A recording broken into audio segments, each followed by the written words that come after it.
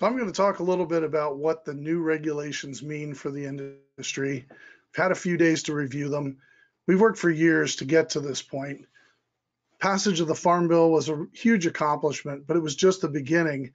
And now we've got a lot of work ahead of us to make sure that this can be successful.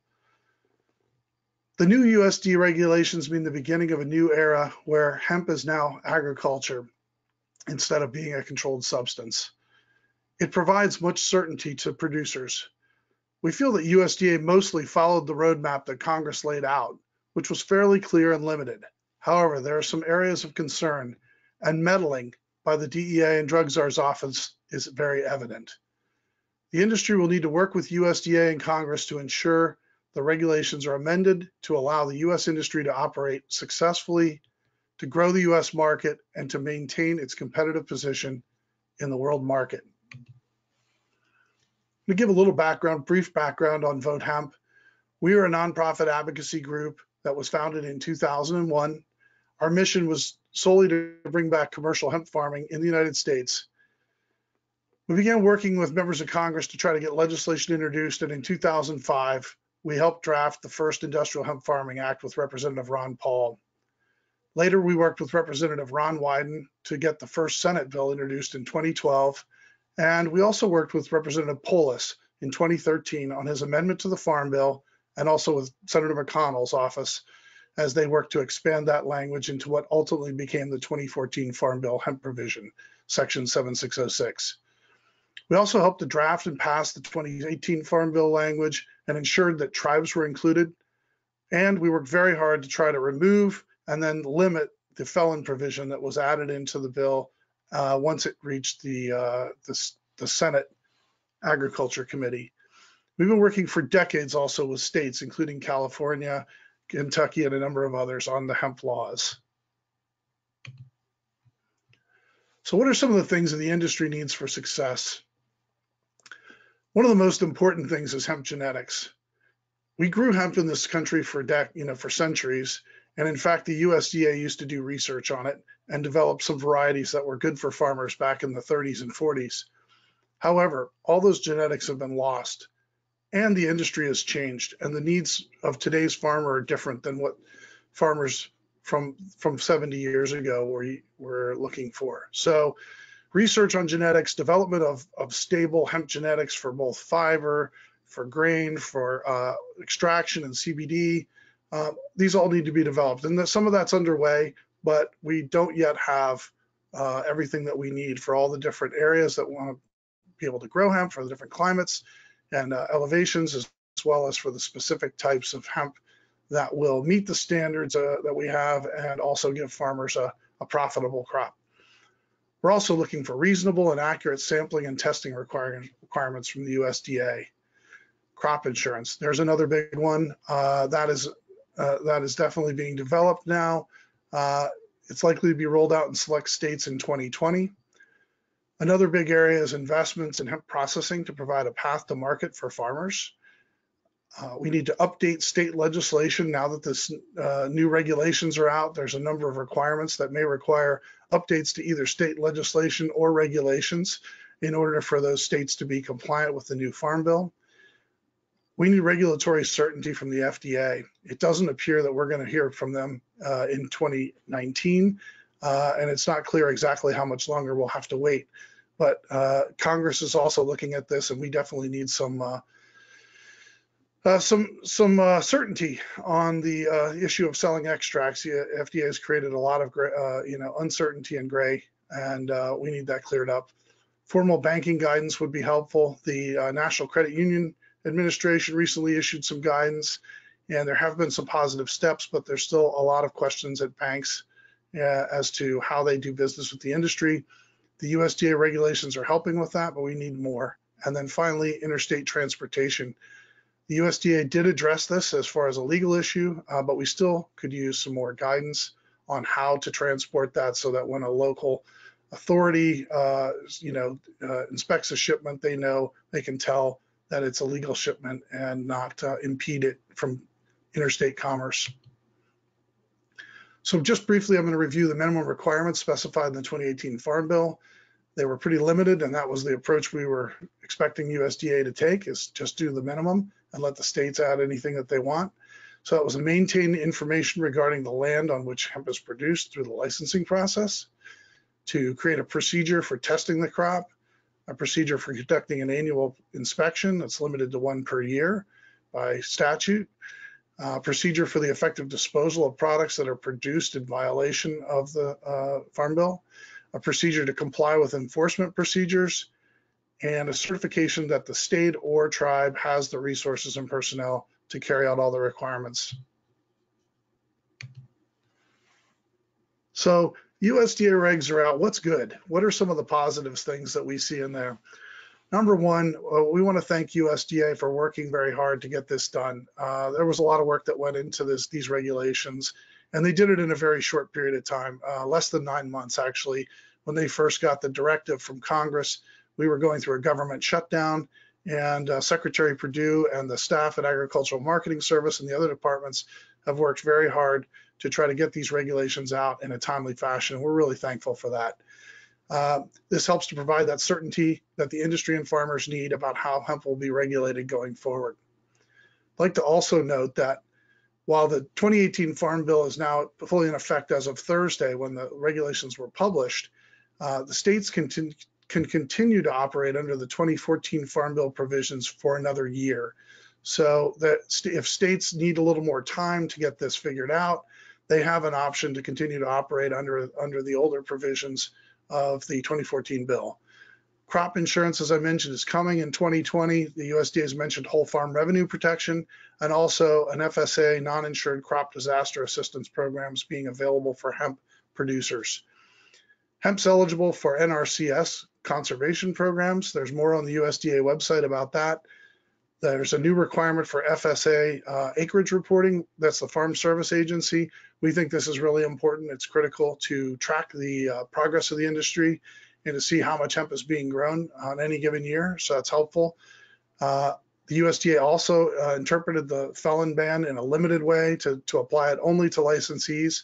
So for example, if you have a farm manager or a worker that works for you, you don't have to get background checks on them. It's only the folks that are actually investors or the license holders themselves that actually have to do that. Also, hemp exports are not affected in any way by these new regulations. The USDA also reaffirmed that states cannot block interstate transportation. Probably need some additional clarification as we go forward, but this is very helpful.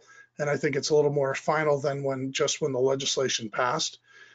And then finally, no federal seed certification program initially.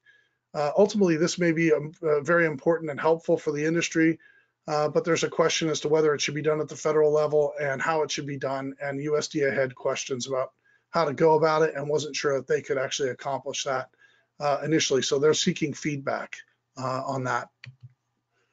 So what are some of the things that we don't like or that are really concerning about the new regulations? Number one, the testing requirements are very onerous. They require states and tribes to test every lot that's harvested. And unlike what we have today, where some of the states have implemented random testing program and test only portions of the crops that are out there in order to ensure compliance, they're now going to require every single lot to be tested. This is unnecessary in our opinion. Sample requirements also don't require a full homogenized whole plant sample. They did improve it somewhat over what some states have done. The top third of the plant is now sampled, the floral material from the top third of the plant, but we think that could be improved and should be as well, because the definition of the plant says it's the THC levels of the plant by weight, not just of the flowers.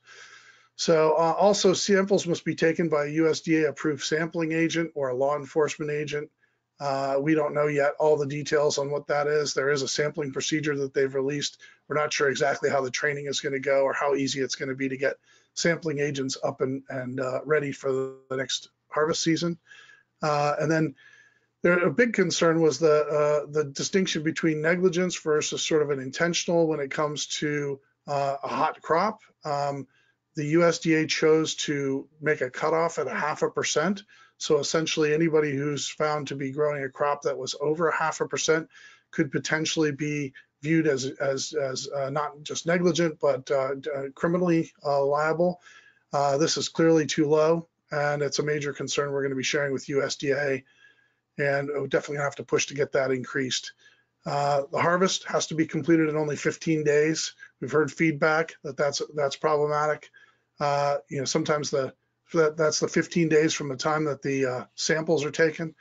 Often sampling can take at least a minimum of, the sample testing rather can take a minimum of 5 days, and we've heard quite longer in a number of states. And so the idea that you have to complete the harvest within 15 days is unreasonable. In addition to that, there's weather factors and other things that could affect that timeline. So we think USDA needs to expand that window, probably to at least 45 days, but certainly more than 15.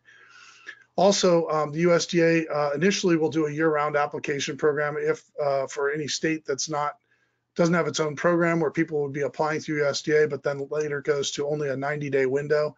And that window we don't think is sufficient to cover for cultivation that's happening in greenhouses or new people, and the timing on it doesn't allow for people that want to do it close to the season. For example, in January or February, it would be too late to apply for a license. Another problem, DEA registered lab mandate. We looked into this, and it can take 9 months or to maybe a year or more just to get registered. So if a lab doesn't already have this, that's a problem, and there's no grace period for labs to get this registration. Again, showing the signs that we don't think the USDA stuck this in here. And then the disposal of any hot hemp can only be done by a DEA-approved handler of marijuana. This is a huge problem. We think this is going to be a problem for states, and it's totally unreasonable, and it was not called for in the congressional bill. So in the Farm Bill, it really doesn't specify that at all. So there's some silver lining that we noticed. One thing that we wanted to highlight was the measurement of uncertainty. We did note that the DEA or the USDA is requiring testing of crops and sticking straight to a hard 0.3% on the determination. And they're also using total THC and not just Delta 9. So that's going to make it difficult for a number of the varieties that are out there and available. However, the measurement of uncertainty was added. And we think that there needs to be some more focus on that, because there is essentially it's a margin of error, and there's measurement of uncertainty can be calculated not just in the testing, but also potentially in the sampling. We may need to do some kind of a study to determine what that's going to be, and it may take some time to figure that out. But we think the measurement of uncertainty could be significant, and it could provide some flexibility on THC levels, so that hopefully if somebody comes in at 0.39 or 0.42 or whatever, that this measurement of uncertainty would still allow that crop to be within the margin of error and not get destroyed. So one of the other things I want to shift to now is to mention that Vote Hemp and Vicente Cederberg worked together to develop a model hemp production plan for states. That is out there and available for free at the American Hemp Campaign website. We included input from a number of other industry groups. We were very appreciative to get their participation, including APA, the American Herbal Products Association, the Hemp Roundtable, the Hemp Industries Association, the National Hemp Association, and Ag Hemp Solutions. The plan we are going to work to update this now that we have the DEA regulations, but this can be very helpful for your state regulators, and we encourage everybody to check that out if they're working with state regulators and want to have something as a model to use, so that they don't have to start from scratch. Finally, I want to highlight a bill that I think is an example of the kind of things that we're going to need in the future to make sure this industry continues to be successful. We've got HR 3652. This is the Hemp for Victory Act that was introduced by Representative Gabbard of Hawaii. It's kind of a kitchen sink bill. It's got a lot of different provisions in it that support different types of research that might help the industry. For example, researching whether or not hemp foods could be included in school lunches, or we're looking at so the CBD extracts and whether they might be helpful for other uses as well. So you might want to take a look at that. We're certainly looking to get people to go to votehemp.com and send in letters to their legislators and let them know they support this, and hopefully we can get legislation like this passed that will help support the industry overall. And so I'm going to go ahead and turn it back over to the good folks here at Vicente Suderberg. I want to thank them for all the work that they've been doing, and really appreciate collaborating with them on this this webinar today.